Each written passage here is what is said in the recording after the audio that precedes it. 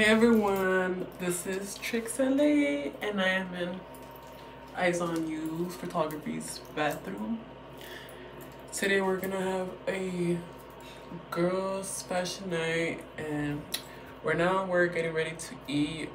She's gonna get ready and then I'm gonna introduce you guys. Let's get this day started.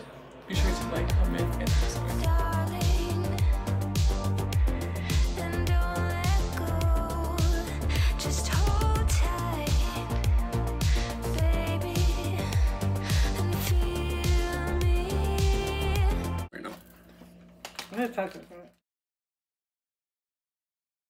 We are getting ready. Oh, hey Maps LA.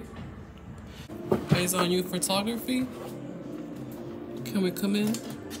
Getting ready.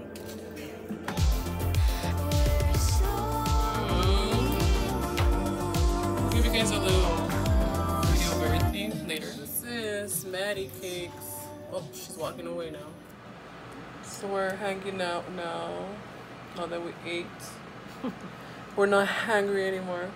So this is Eyes on You Photography, Crystal Lopez. And this is welcoming to the channel. She's amazing.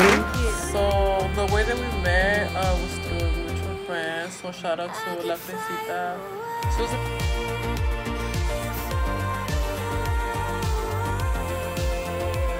Thank you for inviting me to your channel. I really do appreciate the shout out.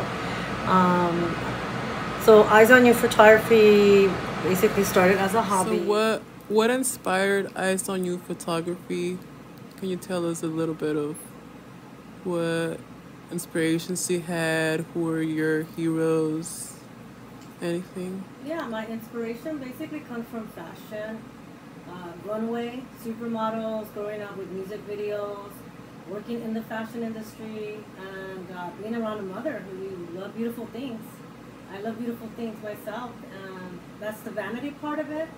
But I love shopping and I love eras, and I thought, well, why can I shoot young girls where I can teach them confidence and we can create any type of era with fashion.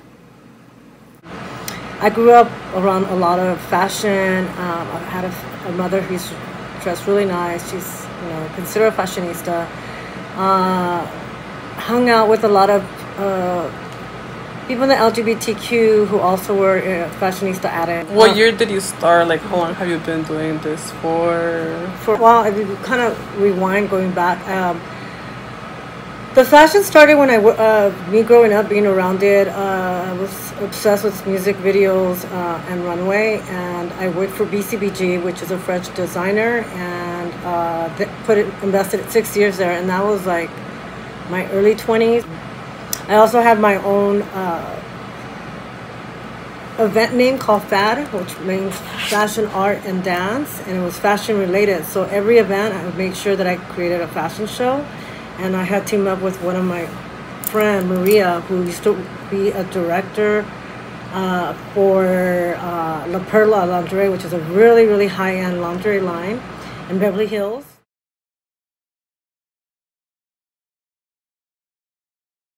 Tons of talent. I have performers and girls that could be models. So I feel like I'm in that moment where I would love to have a cultural center and a bunch of videographers, model call-outs.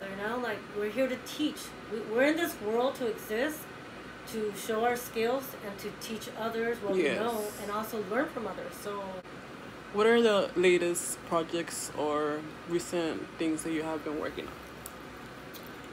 Well, I haven't been consistent the way I wanted to. I've been trying to recruit amateur models.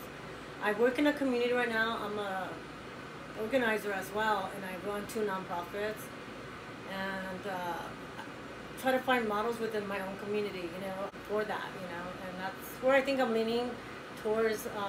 My future is just creating a community in the arts, because I'm already in a community, but it's outdoors and it's hot, and I just having like more of a cultural center studio. I used to have a studio. I want to bring the studio again. Yeah. And just trying to find out where do I want a studio. Yeah, where can we start? At home, make it more intimate and create like a vibe here. And yeah. And I feel like photography is starting to fade off on cameras because these phones are so good and all the apps are there, and it's just like it's getting tougher to be like a photographer. Yeah. But it's not tough to find, and it's amazing. It's not impossible. Yeah, the possibilities are endless when you find a community that has the same mindful mind as yourself. You know? So that's what I'm at. And you're just seeing beauty everywhere, so it's just always growing. Like, I'm surrounded by beauty, and I want to take initiative to create something while I'm there with all these amazing talents. You know what I mean? So that's where I'm at.